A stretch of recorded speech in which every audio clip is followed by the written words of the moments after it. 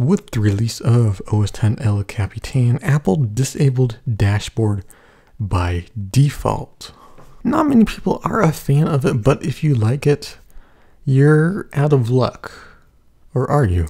Hey everybody, this is Mark with Apple Tech One Tweet, and today we're going to be showing you how to get dashboard back on OS X El Capitan. So by default it comes disabled, but it's not gone forever, it's just disabled. It's really easy to get it back as well. So we just want to hop into system preferences and then go into mission control. As you can see, dashboard says it's off. And I'm a big fan of it. There's a couple of utilities that I use a lot that just aren't available anywhere else. So I like it.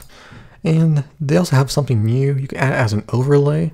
This is kind of how you saw it with previous versions like OS X 10.6, where it's kind of like an overlay. That's what it would look like. I don't have a keyboard shortcut for that right now. But if you want to get it back to how it used to be, you can add it as a space, as we can see right here. There it is right there. And it's got all of my stuff still in there. There's a lot of things I use. News, hockey, information on my computer, mouse, battery, that sort of stuff. It's really nice to have.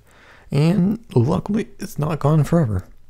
If this helped you out, feel free to leave it a like, as it will always help us out, and subscribe for more OS X El Capitan videos. Thank you so much for watching. As always, this is Mark with Apple Tech One Tweet, and have a great day.